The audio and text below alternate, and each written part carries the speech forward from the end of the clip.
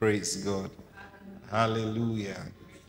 Now, last week we began to talk about something that I shared or I titled A People of Prophecy. Praise God. A People of Prophecy. And we had our text from Genesis chapter 1 and verse 26. Are we good with this thing? Genesis chapter 1 and verse 26. And God spoke and said, then God said, let us make man in our image. Now, sometimes we've read this thing over and over again, and somehow it may just have lost its original meaning. When I mean the original meaning, not what you think the meaning is, but the intent of the speaker. You see, when you speak, before you say something, there is something in your heart that you want to communicate. Am I right? Am I right? Sometimes people speak and they don't communicate properly what's in their hearts. You know that, right? So someone is talking and I say, okay, so that's, no, that's not what I'm talking about. What I'm actually saying is, but that's what you're saying now. No, that, I remember one day, recently, my wife and I, we were having a kind of argument. We're just going back and forth. Not that we're arguing. There was something she was trying to tell me, and I was just jumping to the conclusion of it. So I'm like, yes, I know that's what she said. No, you're not getting what I'm saying. I said, I get. I was acting like the more intelligent one. You know, like, you don't need to say many words. I can see where you're going. And then she was like, no, you're not getting me. I said, what else are you trying to communicate? Is it not this? Is it not this? Say yes. It's not this. That's what, like, no, you're not getting me. We kept over 5 minutes. Then I paused and like, okay, hold on. What are you saying? Then she began to explain and explain. I said, oh, so I was thinking she was going somewhere. Are you getting what I'm saying? But she was going elsewhere. Now she was talking, but then she was not really communicating to me. Now for two reasons. Now, she was not communicating the way I understand things. Are you understand what I'm saying? She was communicating the way she understands things. You understand what I'm talking about? Or sometimes, you know, generally they say, when a lady gives you a description, you better be careful. when you say, give me the description of a place, and say, then when you keep coming, you land in Kubwa. You know, thinking. Now, I'm not saying that for all ladies. You understand what I'm saying? But I say general. You know, that's what people say. You know, now, the person it's not like the person determined to confuse you. The person was sincere. You get what I'm saying? So say when you come, you know, reach the first bus stop, and then you now see, and then you go this way, and then you go that way. And by the time you say, hold on, you should have just told me that there is disjunction. Because the way you think is different from the way the person thinks. Now, the person is trying to describe the place for you, thinking you will get lost. But you are trying to understand the description of like someone who knows anywhere he goes to. You understand what I'm saying? So the items the person is using to describe for you are not things that you're used to in description of a place. You are used to tell me the name of the street. Just tell me the name of the street. I know how to get there. Say, no, you don't understand.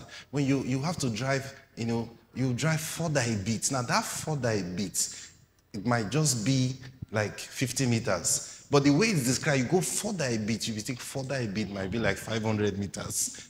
You understand what I'm saying? So now back to this word that God spoke. God said, let us make man in our image and after our likeness. Now, if you don't understand what his image is, if you don't understand what his likeness is, you will not understand what he just said in this place. But when you understand his image and his likeness, you will now understand how heavy this statement is. Let us make man. You wonder, wait, Lord, what audacity from God to believe so much that man, are you following me? That man can be in his image. I call it audacity because this is something outside of God. And he believed so much that this thing is possible. Are you listening to what I'm saying? He didn't say, let us make man to be man. He said, let us make man in our image and after our likeness. Now, what has fooled a lot of people is to look at Adam and think that, okay, that means God might be like maybe God might be 5 foot tall or things like that. That's what people have think. But you don't understand that the man Adam was not the one that God was talking about. Are you listening to what I'm saying? Adam was not the one God was talking about. Now, last week I told you about the Godhead when we went to 1 John chapter 5 and verse 7. I said there are 3 that bear record in heaven: the Father, the Word, and the Holy Ghost. And it says these 3 are one. And I described that to you. I said the Father is never seen. You don't see the Father. You will never see the Father. You will never see the Holy Spirit. Are you getting what I'm saying? The only person of the Godhead that is seeable is the Word. And that's because the Word becomes flesh. Praise God. And in the day the Word became flesh, he didn't show up as one funny-looking creature. Are you understanding what I'm saying? From the first time the Word became flesh, he never showed up as a funny-looking creature. He showed up as a human being. So much so that you cannot differentiate him from every other human being. Praise God. So Melchizedek showed up in the Old Testament. Now he showed up, he looked so normal that it was believed he was a physical king that ruled in their day. So there are people who say Melchizedek was a king. You know, in Genesis, he's called the king of Salem, the king of Salem, a place called Salem, right? Now, so people now say that must have been old Jerusalem. The name was Salem before it now became Jerusalem. Now, they have all these funny ideas just to prove that. But then, truly speaking, it is just possible in the days of Abraham, they actually felt that Melchizedek was a physical thing. But now the problem is this. And that's why when you study old writings, it's very important you study these things. The problem now is later on, you know, somebody comes to you and says, oh, I met a man who lives on the next street. You know, he introduced himself as Mr. Chan. Very nice man. He helped me. He did this for me. And he did this one. He said, really? Wow. He said his name is what? Mr. Chan. He lives on the next street. Yeah. In fact, he even pointed his house to me. So now you just carry this assumption that there is a Mr. Chan that is living on the next street, right? So you go, you tell everybody, oh, there's one Mr. Chan that lives near our house. Are you listening to me? There's one Mr. Chan that lives near our house. He's a nice man. He helped my sister. Oh, no. And then you keep on and you keep on. And do you know you can carry that on for like several months? And then one day, someone takes the chance to go look for this Mr. Chan. And then he goes and checks. They said the next street. So you start asking. And then you ask from the beginning of the street to the end of the street, is there any Mr. Chan in this place who's like this? And everybody tells you no. And now you're wondering. And then you come back and say, sorry, can we go look for that man you spoke about? Both of you go. You don't find him. And that's the day you realize that something is not right. Now, the easiest route for you to take, I want you to listen to what I'm saying. The easiest route for you to take is to say that maybe he lied to me. But you may just not understand that you met an angel of God. Are you understanding what I'm saying? Are you understanding what I'm saying? Most times, even when you meet an angel, they will not tell you straight that I'm an angel. Look through the scriptures. They won't tell you straight that, oh, I'm an angel. Very few times. And it depends on the assignment. Like when they came to Mary, that one was clear. I came with a message to deliver to you. Are you understanding what I'm saying? I didn't come to help you. I came to deliver a message to you. So to give authenticity to the message, he has to introduce himself as someone who came from heaven. Are you getting what I'm saying? Are you understanding what I'm saying? But then you read about Samson, the birth of Samson. So an angel met the mother of Samson and said, hey, woman, how are you doing? Oh, I'm fine. Listen, you're going to have a son. And this is what's going to happen. This is how you treat the son. And this is how you treat the son. Like, thank you so much. Oh. And then, she's wondering. And like, thank you. Then like, let me go get my husband. And then she went to her husband and said, I met a man of God who told me, now that's what she said. I met a man of God who told me this and this and this. And said, can we go and look for him? And he said, look, let him come and tell me. So they prayed. And then they went. The man came again and said, hey, I'm sure that angel must have gone to heaven and must have been told that you didn't do it the proper way. How can you go and just tell the wife and you don't tell the husband? Go back and do the proper thing. And you get what I'm saying? So the angel had to come back. And when he came back, he met the woman again. He said, hold on, my husband is not far. Let me quickly. He waited. And then the husband came and said, hey, are you the man of God? He said, yes, so what, how do we treat, I want to know. And then he began to explain to them and explain. While he was explaining, the woman was like, amen, amen. But the man is thinking, I've never seen this face before. Where is this person from? He had all those questions in his mind. So later, when the guy finished, he said, sorry, what's your name? So that when your prophecy comes to pass, we will know you to do you honor. So we can say, oh, the man of God, so that we'll bring our friends, to come and they have problems too. You know how these things work. And he now said, sorry, I can't tell you my name because it is a secret. That's what the angel said. He said, I can't tell you my name because it's a secret. And I said, okay, let's give you an offering. He said, no, if you want to give an offering to God. So they said, okay. And then they arranged an altar and put the offering. The moment they put the offering, this angel, because he knew he cannot receive the offering, lit up the offering unto God. And the Bible says he did a wonder in their midst. Entered the offering and disappeared. And that's when they realized that this was not a human being that came. What am I saying to you? There are several encounters people have had with God. Some of it they did not know. Some they knew. Now, Abraham had so many encounters with God. Not he had encounters in his dreams. He also had encounters with the appearing of God physically to him. Abraham was very used to that God will appear to him. See, praise God.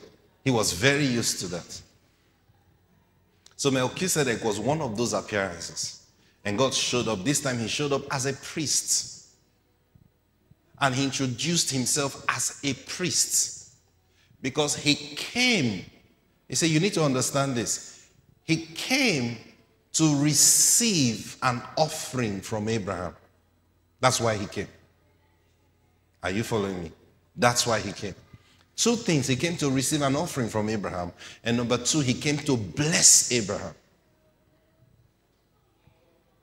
Before now, God had been saying, I will bless you. And you understand what I'm saying? Abraham will have a dream. And God says, Abraham, I will bless you. I will make you great. All those things were in a dream. But to make that blessing legal, it has to be proclaimed by a voice on the earth. Are you listening to what I'm saying? So God had to show up in human form. And says, Abraham, let's do something. Let's cut a covenant. And this is the covenant that we're going to cut. You will give a tenth of everything. Then I will be your sustainer. And that's how tithing began. Are you hearing? That's how tithing began. It began with a covenant. God says, I want to be the one to sustain you. So this is how it's going to work. You are going to give a tenth of everything you have. You will give it. Then I will take responsibility of sustaining you. And Abraham understood that very well. So immediately he counted and took out a tenth of all the things he had. And he gave it to Melchizedek. Now, okay, so what did Melchizedek do with it? He didn't take it away. If you read the story, when Abraham met the king of Sodom, he made a statement. When the king said, you can take everything, the king said, no. Abraham said, no, I cannot take, because I have sworn before the Lord that I will not take even a shoelace from you. Now, when did he swear before the Lord? He was referring to Melchizedek. Are you understand what I'm saying? He was referring to Melchizedek. And then he says, I will not take a shoelace from you, only what the servants have eaten. And the portion that belongs to, he mentions several people, that there are portions that belongs to them. He says, except that. Now, what you don't understand is, when Abraham gave Melchizedek the tithe, Melchizedek told him what he should do with it. He didn't gather all those sheep and clothes and things and carry them away. No, he didn't. Because he went back to heaven, you know that. No. So he didn't carry them. He told Abraham, give this portion to this one. Give this portion to this. Give this portion to this. Are you following what I'm saying? So when Abraham met the king of Sodom, now he couldn't tell the king of Sodom that he paid tithes. The guy will not understand. Because this is something new. Are you listening to what I'm saying? So he said, he just told him what happened. And then he left.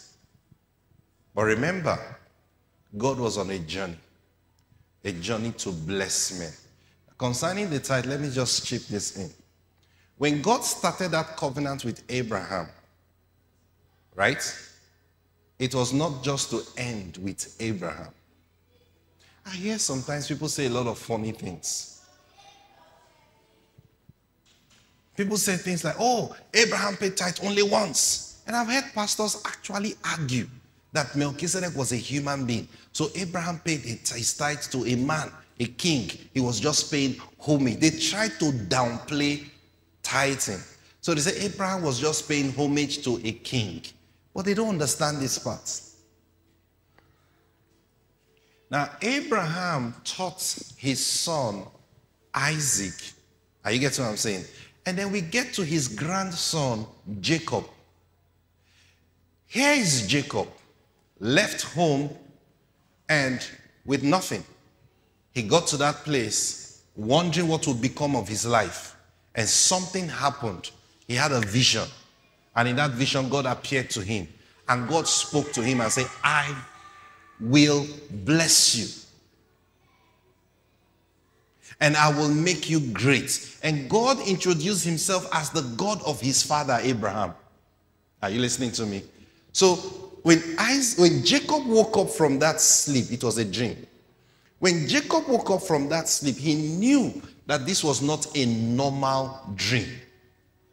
So he decided that he was going to take a step.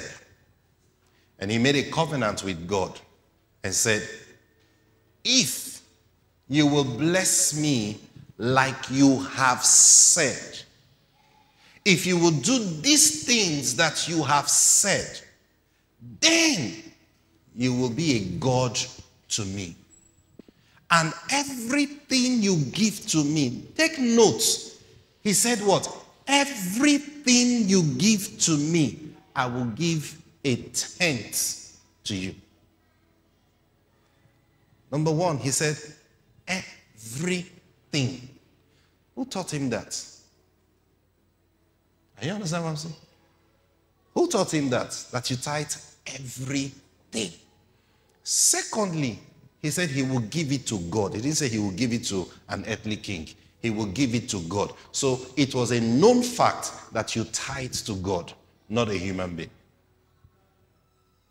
Are you understand what I'm saying? That's what he was trained to know. So the day he encountered God, he took advantage to make that covenant. He says, everything you bless me with, I will give a tenth of it to you. Now, what was God doing? He was securing the blessing for all generations. Because he told Abraham, son, he says, through you, all the families of the earth will be blessed. Through you, all the families of the earth will be blessed. Praise God.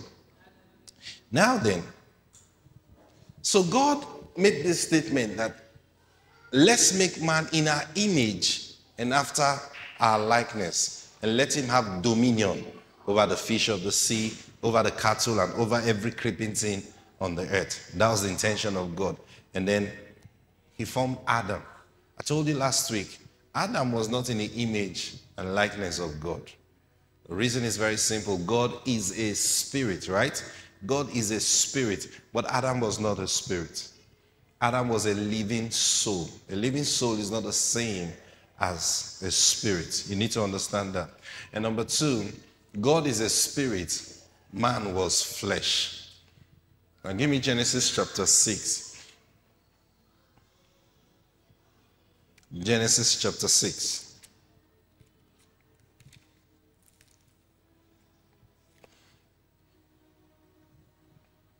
Verse 3. And the Lord said, what did the Lord say? My spirit shall not always strive with man, for that he also is what? Flesh. Yet his days shall be 120 years. Now I know people have used this scripture to say God put a mark for man, that man can only live 120 years. But that's not what God said. Are you getting what I'm saying? That's not what God said in this place. What God actually said was the earth, man as is in existence now, have 120 years to live before I destroy them. Are you getting what I'm saying? He didn't put a mark. So because a lot of people have believed this to say, look, so when you want to think of long life, the farthest you can imagine is 120. If I get to 120, I have reached the mark that God said. No, God never put a mark to our age to say 120. No, he didn't. Praise God. He didn't. He just said, in 120 years, I will destroy the earth. And that's exactly what happened. Noah's flood came 120 years from when God made this statement. Are you following me? Are you following me? But here's when God declared that man is flesh. And God declared that he is spirit, so we can't flow together. That's because the intention of God right from the Garden of Eden was to make man a spirit being. So he had two trees that he planted in that garden. One is the tree of knowledge of good and evil. And then the second tree is the tree of life. And I explained to you last week that that tree of the knowledge of good and evil, it was a normal tree. The Bible said it. Look at it. Let's go to Genesis chapter 2.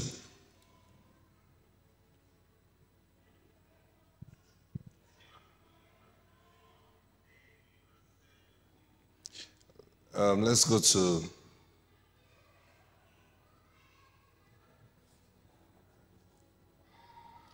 Genesis chapter 2 and verse 9. Verse 9. And out of the ground made the Lord God to grow every tree that is pleasant to the sight and good for food, the tree of life also in the midst of the garden, and the tree of knowledge of good and evil. Now it says out of the ground, right? So these trees, all these trees grew out from the ground. Are you following me? They grew out from the ground. And then secondly, in chapter 3, when the serpent tempted Eve, here's what happened. Chapter 3 and verse 6. Chapter 3 and verse 6. Now, and when the woman saw that the tree was what?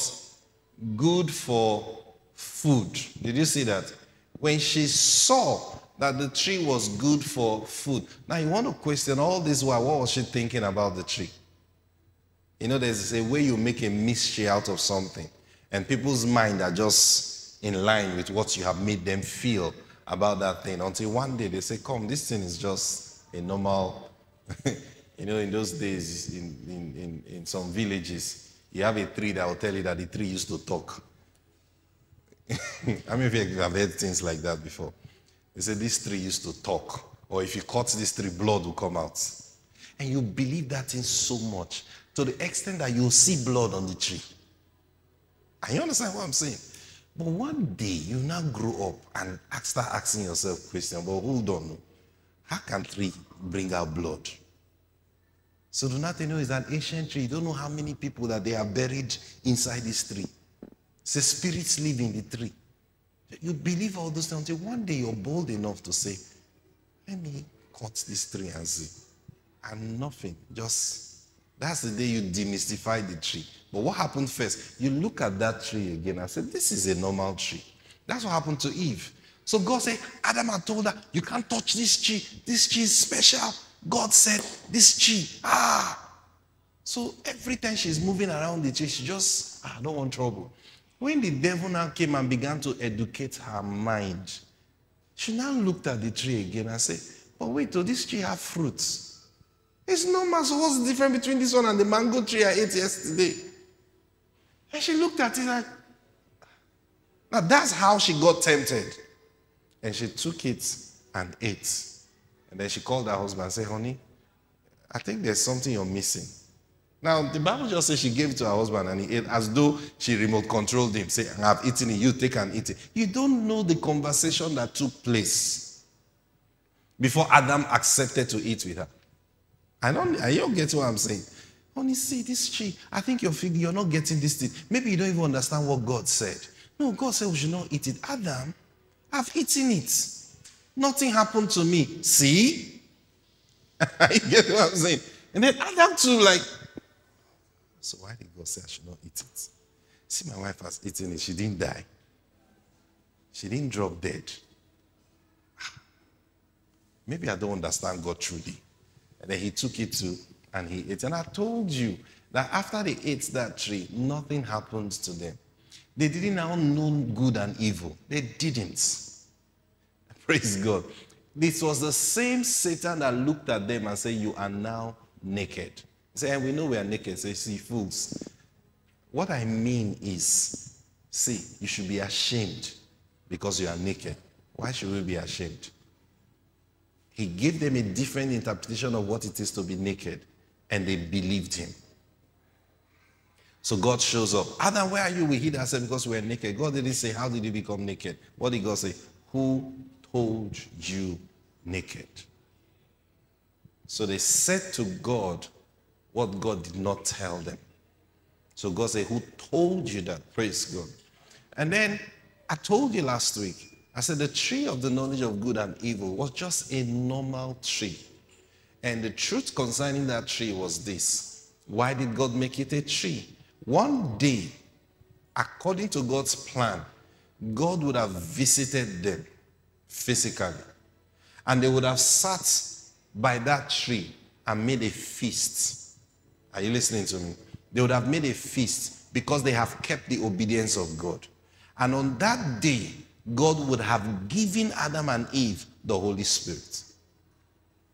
Because no tree can make you know good and evil. The only person that makes you know good and evil is who? The Holy Spirit. And that was the same thing Jesus did when he came to the earth. He came the same way. Because, you see, that's why the Bible called him the second Adam. Are you listening? Are you listening? He's called the second Adam. So God had to start again what he wanted to do in the Garden of Eden. So in the Garden of Eden, he was instructing them, trusting that they will obey him. Then he will give them the ability to know good and evil. But they messed things up. So Jesus came, picked his disciples, and he began to teach them and instruct them, teach them and instruct them. And he spent 3.5 years with them.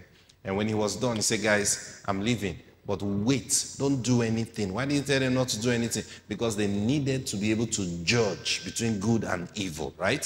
He says, don't do anything until the Holy Spirit comes. And they obeyed him. They stayed. They waited until the Holy Spirit came. Praise God. It was the coming of the Holy Spirit that made them, because number one, he empowered them. Now they can discern. Are you listening to me? They can discern. So even the Bible tells us that we will judge angels. How do we have the ability to judge angels? Because we have the spirit to discern good and evil. And good and evil is not about the earthly things. When God speaks, God is not speaking of earthly things. God speaks of eternity. Every word God utters, he utters from eternity. So that's why many times we don't understand God. God is speaking of eternity we are looking at. So God comes to you, look at you now. You're living in one room, self-contained. Huh? And then that room, your bed is in one corner. And God comes and says, my daughter, I will move you forward. And when you hear God says, I will move you forward, you're thinking, maybe God wants to move me to a 2-bedroom apartment. That's all you can think about. Because you're using where you are now to judge your life. And do you know the truth? You can actually move to a 2-bedroom apartment and you are so excited that God's word have come to pass. Do you know, last year, God told me he's moving me forward. Brethren, guess what? Now, I was that time God spoke to me. I was in a self-contained. Now, I live in a 2-bedroom flat. Praise the Lord. But you don't realize that what God was talking to you about was far beyond a physical house. You don't realize that. So you stay there, you limit yourself, and you think life is okay for you now. And one day God will show up and says, hey, there is a word I gave to you, and you didn't take it seriously. Say, which word, Lord? I said, I'm moving you forward. Hey, Lord, we move forward now. Shall we enter 2-bedroom flat? Say, I'm talking about heights that I want to take you to. That's the day, like Abraham, you will fall before him and say, Lord, have mercy on me. Praise God.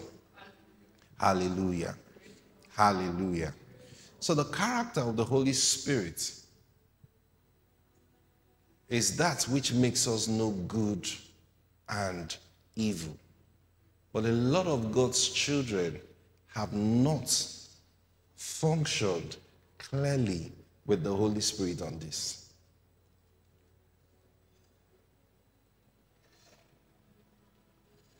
We love the Holy Spirit. He gives us the ability to speak in tongues. We love the Holy Spirit. He gives us the ability to do miracles. We love him for that.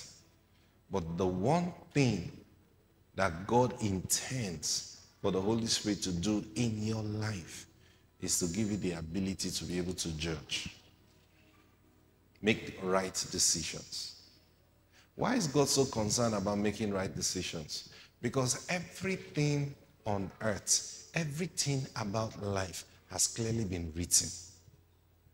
There is nothing that is happening new that is not in the plan of God. Are you listening to me? Give me Ephesians chapter 2 and verse 10. Ephesians 2:10. Ephesians chapter 2 and verse 10. It says, for we are his what? Workmanship, created in Christ Jesus unto good work, which God had before ordained that we should walk in them. Give me the Amplified. Give me the Amplified, quickly. Look at it. It says, for we are God's own handiwork, his workmanship, recreated in Christ Jesus, born anew, that we may do those good works which God predestined, planned beforehand for us, taking parts which he prepared ahead of time, that we should walk in them, living the good life which he prearranged and made ready for us to live. Did you see that? Before you were born, the life you are supposed to live has been predetermined by God. Are you getting what I'm saying?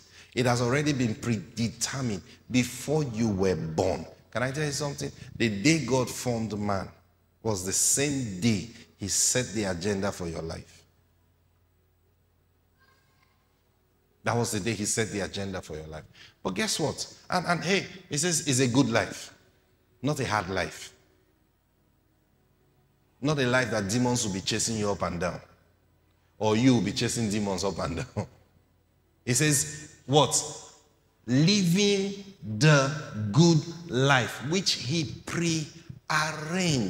Now here's the problem. God has planned this thing out. He has prearranged all these things. But here is the issue. Man that is supposed to live that life does not have the ability to know good and evil. So man accepts everything that comes his way. I said, maybe that's the will of God. Are you getting what I'm saying? Maybe that's the will of God. Now, that's what God wanted to solve from the very beginning.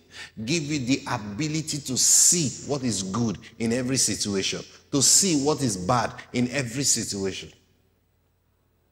So you have an offer between A and B. How do I know the one that is good? And sometimes the one that appears good may just not be the good one. So how do you tell? There are people who have made choices where marriage is concerned based on what they see.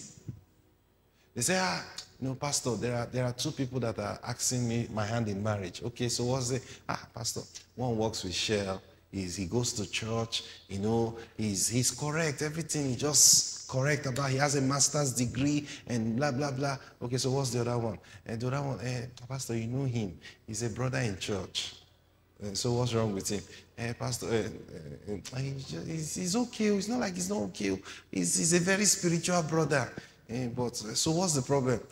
Pastor, he's coming up. So what do you mean he's coming up? He's into, the job he's doing now. So what's wrong with the job? It's not like he has money. He doesn't have money like that. Pastor, the other day we even went out. He told me he was taking me out. Me, I was having high hope.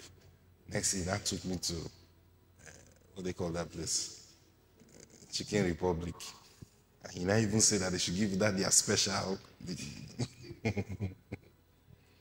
That's what I'm talking about, The other one night, he took me to a Chinese restaurant.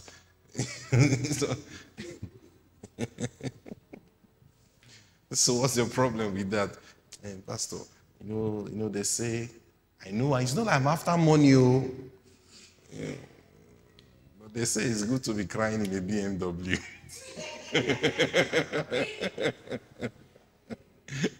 And to be trekking and crying. People that have that mentality, say, there will be a cry. So it's better you cry inside a BMW than you cry trekking.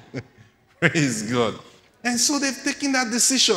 Let me go with this one that my family problems are plenty. At least this one can help me solve some of it. And they went with that one. And 2 years into the marriage, the oil company said, we can't handle you anymore. Or something happened. There's a setup in the office. Are you getting what I'm saying? There's a setup in the office. He's thrown out of office. And so bad that he cannot get a good job again because his name has been soiled. Then you now wonder, what did I enter?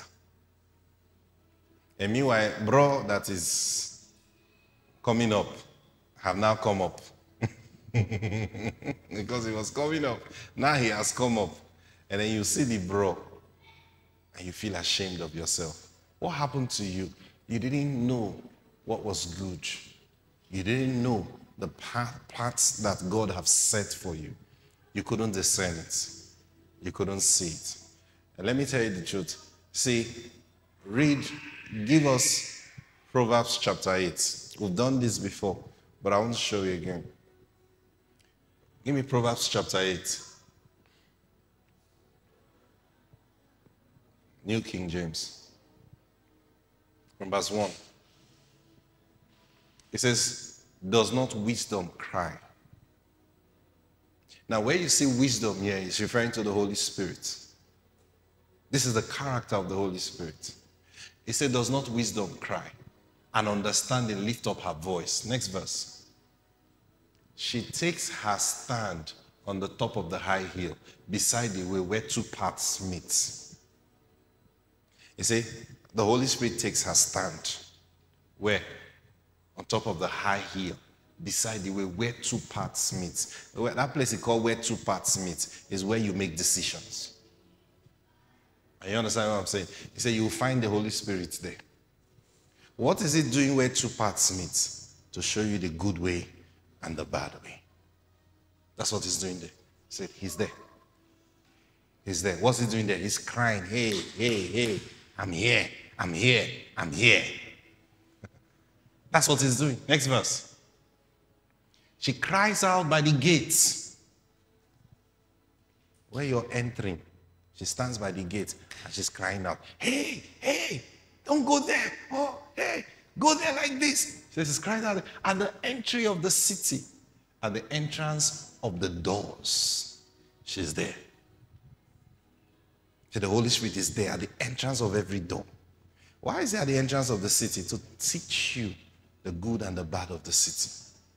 Why is he at the entrance of the door? To tell you how to behave yourself in this place that you're entering, the good and the bad. That's his work. Next verse. To you, O man, to you, O men, I call, and my voice is to the sons of men. My voice is not to the trees. My voice is not to the mountains. My voice is to who? The sons of men. Because right from the beginning, God have determined. You see, that's why when you read down, you see where it says, look, I was with God when he created everything. Maybe we should just speed read it. I love to read this chapter. Please follow me. Follow me and may God give you understanding. Next verse. Next verse. Oh, you simple ones, understand prudence. And you fools, be of an understanding heart. Come on, quickly. Listen, for I will speak of excellent things, and from the opening of my lips will come right things. Now you see what God planned for them in that tree of knowledge of good and evil. This was the agenda of God right from time. Next verse. For my mouth will speak truth. Wickedness is an abomination to my lips. All the words of my mouth are with righteousness. Nothing crooked or perverse is in them. So what I tell you, I'm not telling you with an agenda. Everything he's saying here is a knowledge of good and evil. Next verse. They are all plain to him who understands, and right to those who find knowledge. Understand what he's saying.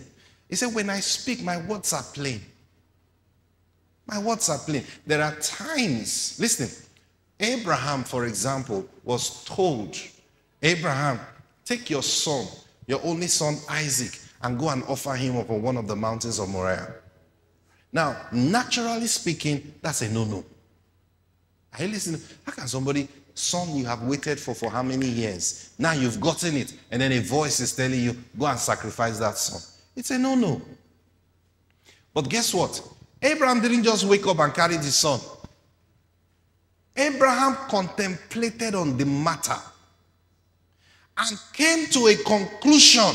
How did Abraham come to a conclusion? Wisdom was in operation. The Holy Spirit was there to help him. Are you understanding what I'm saying? The Holy Spirit was there to help him. Say, Abraham, the God who's telling you to do this thing, do you know he has the ability to raise the dead? Ah, that's it. That's it. That makes sense now. But do you know, even to a normal human being, it still doesn't make sense. Now, here is Abraham, marching with confidence. Are you listening to me? Marching with confidence to go and sacrifice his son. What was the confidence in his heart? God have told me. Now notice what he says. They are all plain to him who understands. They are plain. And right to those who find knowledge. So here is Abraham marching. And like, Abraham, what are you thinking? He said, no, God told me that in Isaac shall my seed be. And God, when Isaac was born, told me to send Ishmael away. And I obeyed him. Meaning, every prophecy he has spoken to me about, it is from Isaac that is going to continue. Now, this same God is telling me to go and sacrifice this Isaac. If all these things God have said is true, then I'm not supposed to lose Isaac. There has to be an Isaac following the prophecies that God have given to me. So why is he now telling me to go and sacrifice? I'm sure he's the one telling me to go and sacrifice him. The reason can only be this. He wants to show me the power of resurrection. They are plain to him who understands. Abraham understood and he was matching up. Are you listening to me? It's the same way. I remember many years ago, I was still in school then. You know, the whole fellowship had come together and they bought me electronics, TV, video then, VHS video then, and I think several things. They had bought several things for me. And I was glad and thanking God. After a while, not so long, maybe 1 or 2 months, maybe not up to 2 months, I heard the Lord say to me, he says, sow everything. I said, oh, it's not fair now. He said, I want you to sow everything here. And he told me who to give it to. I said, So, as I contemplating on it, I'm like, okay, how do I, now, sincerely speaking, the problem was not to give it out. That I was already used to. But the problem was that all these people got this thing from me. Then the Holy Spirit began to explain to me. And when he was done explaining to me, God is my witness, I heard a choir behind me, just up over my head. And they were just singing that song. Trust and obey, for there's no other way to be happy with Jesus but to trust. I heard that. It followed me everywhere I went to. I was just hearing it. I was just hearing it. I was just hearing it. I said, yes, Lord, I'll do it. I was still hearing it. I entered the room, packed everything, put them properly, called the person. They come and carry. They are all plain to him who understands. Are you listening to me? They are plain to him who understands. Next verse. So someone comes to you and says, how would you just give out everything like that? Are you okay? Are you out of your mind? I know what I'm doing. Receive my instruction and not silver. How can he boldly tell you this? He said, take my instruction, don't take money. Don't take money. Receive my instruction, not silver. And knowledge rather than choice gold. Knowledge, there it says, receive knowledge from me. Receive my knowledge rather than choice gold. So if you have the choice to make between going for gold and going for the knowledge of God, he said, go for the knowledge of God. That's what it says, go for the knowledge of God. Receive my instruction and not silver. Brothers and sisters, see, the Holy Spirit has been given to us. And his job, his assignment is to help us to tell what is good and what is evil. Are you listening to me? And trust me, at every point of decision, the Holy Spirit is right there. There is no point of decision you get to that you will not find him. But many, though he's there, many ignore him. And they make decisions based on what they can relate with.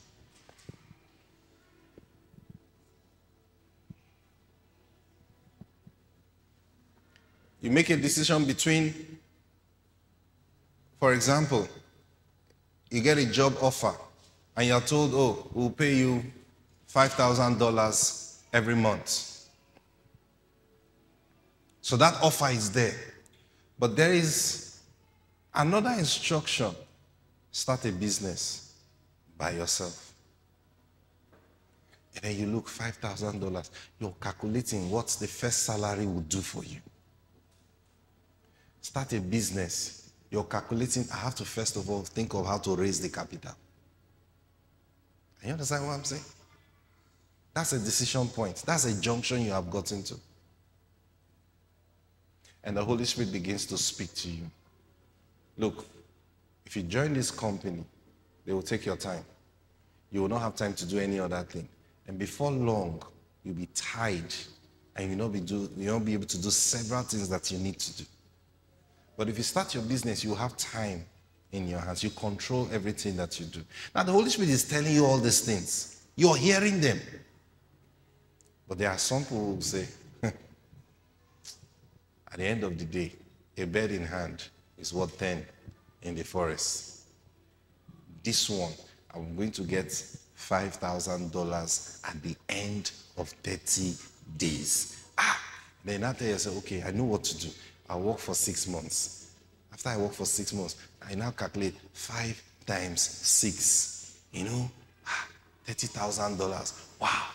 What will I do with $30,000? Then I'll now resign and start my business. And then they think they have it all figured out. And then they choose that one and life starts. And at the end of the day, they paid them their $5,000. They're excited. They are so excited. Now remember their calculation. At the end of 6 months, they will have what? $30,000. That's their calculation. Now they earn the first $5,000. And they're happy in their happiness. Before they know what's happening, in 2 weeks, they have spent like $3,000. It's the truth. They have spent $3,000. But guess what? They are still telling themselves in their mind, in 6 months, I will have $30,000. I will resign. Second month, the same thing. By the second month, their spending nature have increased. By the end of the second month, they realize that they've spent $4,000. Because your appetite will increase. Your association will increase. Here you were before, the shoe, the highest shoe you have, you bought it for 5,000 naira. Only you will carry that same shoe and get to the office, and one day you just sit there and look at everybody's shoe. You know, say, where do you buy your shoe? I buy it in so more. Oh, really? Oh, okay. It's nice, it's nice. You look at your own, now you start hiding your shoe. Then one day you now go to that mall that person mentioned and go and check. And you see the shoe, 180,000 naira. Say, for one shoe, not to me, never. And then you go back home. Next morning, you're dressing to work. You now wear that your shoe. You now look at the shoe. That's the day you now hear, they that are wearing those, do they have 2 heads? Then you will tell yourself that the Holy Spirit now asked me, those that wear those good shoes, do they have 2 heads? That's what you will say. And then you will gladly go to that shop, chest out, pay that 180,000 naira, wear the shoe and say, yes. Carry it back. Meanwhile, what was your plan? In 6 months, I will have $30,000. Then I will resign. You continue like that and continue like that. That's how it is now. Now, the moment you bought that first one, in a short while, you will now need to buy the red one and the blue one and the black one. And you understand what I'm saying? 180,000 each. You will now see how easy it is to buy shoe of 180. It's so easy. What was doing me before? At the end of 6 months, you realize that you're left, all the savings you could gather was maybe $4,000. I said in 6 months I will resign. No. I was only trying to set the foundation of my life. Let me give myself 1 year. 1 year. But the Holy Spirit had told you from the beginning that if you go in this path, you will be roped. Now you don't see that happening. Before you know what's happening, you've done 5 years. Are you getting what I'm saying? You've done 5 years. Everybody sees you're making money, but only you know you're dying inside you. Because you know in your heart, there's something else you're supposed to be doing that you're not doing. Now your life, now you're living in fear. Resign. Hey, now your monthly budget now is like $3,500. That is what it takes to sustain everything you do monthly. And God now tells you, when you're ready, resign. You'll be cracking your head. If I resign now, how will I sustain this lifestyle? You see what the Lord told you from the beginning? that you will get trapped. He was telling you you will get trapped, not because the money is not good. He was telling you you will get trapped because a day will come where there will be a conflict and you will be so trapped in that lifestyle that to step out, the rich young ruler, the man loved God. Are you following me? He loved God. He confessed to Jesus that all these laws I have kept. And Jesus said, you lack one thing. Go sell everything you have, give to the poor, then come and follow me. Remember, he carried his own leg to come to Jesus. Are you listening to what I'm saying? He carried his leg and came to Jesus. And he was the one that he didn't say, Lord, how can I multiply my finances? That's not what he asked Jesus. What did he ask Jesus? What must I? Notice, what must I do so that I will have eternal life? So meaning it was biting him inside that look, life is beyond money. Life is beyond all these things. I'm supposed to have eternal life. He knew it. So when he observed the teachings of Jesus and it connected with the things that he has been hearing inside of him. So he carried himself and he came, let me be bold, let me ask him. And he asked Jesus. And Jesus said, go sell everything you have, give to the poor and come and follow me. The guy looked at what he had. He looked at what it would take to sustain him. He looked at this his eternal life that he seeks. He shook his head. I said, not now. It's the same thing that happens to a lot of people. I know what I'm doing. I know what I'm doing. I know what I'm doing. Meanwhile, the Holy Spirit was there from the beginning. He was giving you counsel. But you rejected his counsel. You went for silver. Praise God. 2 verses, then we stop. Next verse. For wisdom is better than rubies, and all the things that one may desire cannot be compared to her. Go on. I, wisdom, dwell with prudence, and I find out knowledge and discretion. See, this is me. When he says, I dwell with prudence, see, 10 years, you will look back at your life and you will be glad you took the decisions you took. That's what it's saying.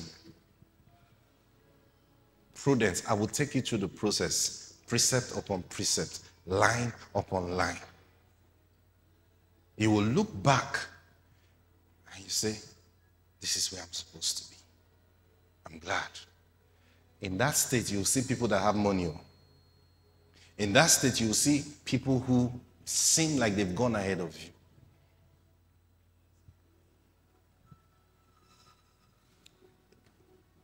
There are people who, maybe when they were young, their mates were rushing to get married. And they were like, I want to marry, I want to marry, I want to marry. And for some reason, God kept them. I've met people like that. And now they've grown. And they are now, those people that will rush to get married are now coming to them. And can you imagine what my husband is doing to me? Can you imagine? Say, like, hey? You don't understand. You don't understand. See, this marriage thing is just scam. You don't understand. I've met one, someone was just telling me, say, Pastor, do you know, when I was much younger, in fact, just a few years ago, I was just like, oh, why am I not married? Why am I not married? Now I'm wondering if I actually want to. I said, why? He said, I started counting. Almost all my friends, the story is the same. So I'm beginning to believe that is this thing worth it at all? I said, it's worth it too. You see, because there is a part that if you don't follow it, you won't get it right. And that's the part the Holy Spirit is, the part of wisdom. To know the difference between good and evil. And the truth is this, if you choose him to start it, it will take him to sustain it. So that thing that you always tell yourself, I know what I'm doing. I know what I'm doing. You're hearing wisdom. Match break, match break. No, I know what I'm doing. The problem is, you will now want him to come in the middle to help you figure out what to do. Have you seen people like that before? But he can't. Because if he really wants to step in now, he'll tell you, let's go back to the beginning. And you can't. Just like the example I gave about the job. When you now cry before God, I don't know, I feel unsatisfied. Yeah, I have money, but I feel unsatisfied. Are you ready to resign now? Hey, no. No.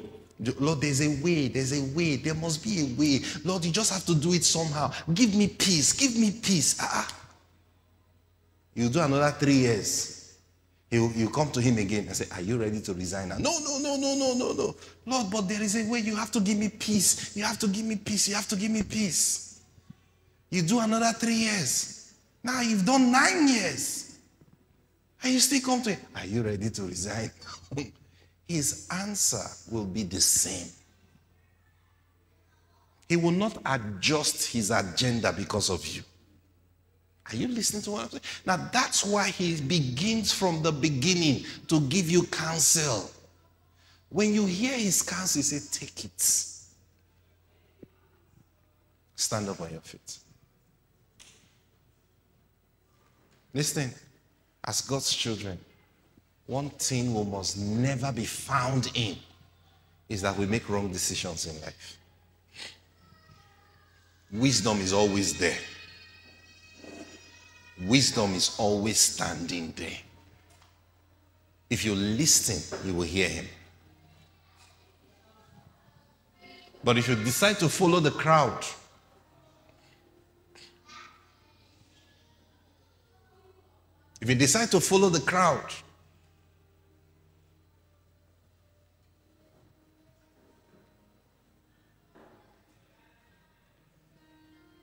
a lady was getting married. Cool, normal lady. I mean, this guy proposed to her. Everything was fine. Just normal person. And then they were now planning their marriage. And friends began to talk to her. Your wedding gown must be, this. The hall must be this. This one must be this. This one must be that. Can't you see this person's wedding? Can't you see this person's wedding? Open social media. See. Can't you see how glamorous? Then now she's thinking all those thoughts and imagining herself walking down and fireworks and everything. And then she goes to the guy and say, bros, I would like this thing, And the guy is wondering, where is this coming from? Where is this coming from? How much is it? Actually, I want us to use that hall. How much is the hall? 1.2 million. How much is uncle's salary? 200K. We can believe God now. We can believe God. And the guy started stretching. Put his hands into things, and he was able to afford the wedding. But guess what? After that wedding, he realized he didn't know his wife again. He didn't know her again. Because he's wondering, the person I toasted, the person I knew in the seasons where we were courting, doesn't make this kind of demands. Because you know how it works. No, it's just the wedding. After those kind of glamorous wedding, you now go back to that small house that you plan to, and then say, this house is not, it doesn't befit, because now my friends that attended my wedding will now come and visit us and see the kind of place, it will now be as though, hey, no, let's move to a bigger house, it continues. Are you hearing me? It continues. But there was wisdom there. There was wisdom for the guy to say, hey, we are not doing that. It's either we go with what we planned before or we leave it. That wisdom was there. But he said, they say you have to please the woman. Yeah, let me please her. Are you listening to what I'm saying? Every point of decision in your life, wisdom is there. The Holy Spirit is there. The question, do you hear him? Do you obey him? Lift up your hands and make a commitment to the Lord now. Say, Lord, I will not let a day go by without making this commitment to you.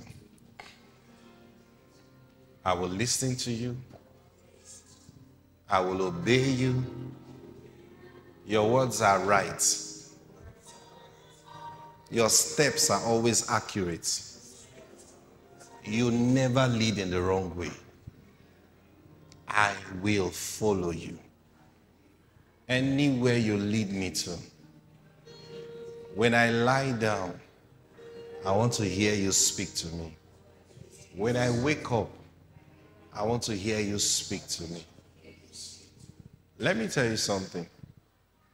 One of the ways that you know you're stepping out of wisdom is when you are sure this thing is not clear to you. Are you listening to me? But it's enticing. When you catch yourself telling yourself that, somehow it will work out.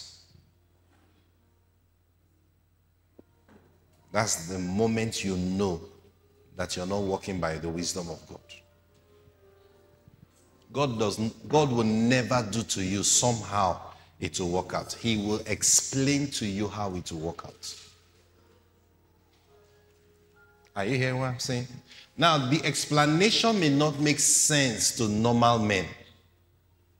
Are you getting what I'm telling you? The explanation will never make sense to normal men, but it will make sense to you. So when you, that is supposed to make sense to, now live in that realm that is not making sense to you, and you're still going ahead, you know you've stepped out of the wisdom of God. And when we get to that bridge, we'll cross it.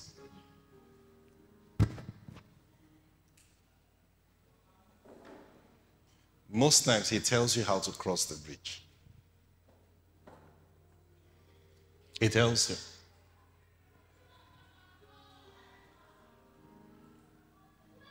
When I was to marry my wife, I've told you this story many times. We didn't have money. There was no money. But God told me the date of the wedding. Now, he told me the date, so the wedding makes sense. Do you understand what I'm saying? So I know that I'm supposed to get married. Told me the date, told me the place we'll get married. And told me what will happen on that day. He told me on that day, in the night, there shall be a full moon. He told me that. Praise God. So I was very sure we're walking in the right direction, but there was no money. So all these things he said, I've accepted the date. By the time we went to check, the venue he told me, by the time we went to check, we realized that the venue was free. So we didn't have to pay for it. So it was not making sense. Are you getting what I'm saying? Okay, we've gotten venue. But that was all. Then I went before the Lord. Listen. I said, okay, Lord, how do we get the money to fix this whole thing? And he told me, he explained to me. He said, both of you, put your tithes together and go and give it to so and so person. Now you're planning wedding. You expect people to give you money, not to you for you to carry money and go and give to. Are you getting what I'm saying? But when he said that to me, it made sense. I said, I know how we're going to get the money. He said, how? I said, do you have tithe with you? Bring it. See what the Lord told me. And we did, and we obeyed. And 2 days after we did that, the doors began to open. Money began to come. He explained it. But the explanation will not make sense to normal people. Are you understanding what I'm saying? You go and tell someone, say, I know I'm going to get money to do that thing. You say, okay, how are you going to get money? I will give my tithe. I will calculate my tithe of all these things, and then I'll give it. The person will be looking at you like, are you making sense? But to you, it makes sense. Are you getting what I'm saying? And when the Lord told me that, I had enough sense to know that if this is how we will do the wedding, this is how we'll be sustained. I knew.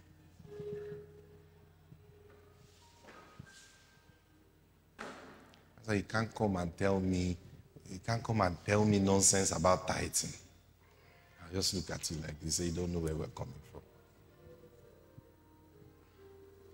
Never done a business, never worked for pay. And you understand what I'm saying? My wife and I, we've never done any job to say, here is your payment. We've never done, but we have not lacked anything. Because he explained to us and it made sense. Wisdom is always there. Your job is to hear him and follow him. Father, I pray for your word and everyone here. Holy Spirit, by the truth of this message, I pray no one hearing the sound of my voice will go in the wrong turn in their lives. I pray, Lord, that by this word, you will remove the stony heart and make every heart hearing me a heart of flesh that will respond to your word. In the name of the Lord Jesus Christ. Thank you, Holy Spirit. We give you praise. In Jesus' mighty name we pray. Praise God.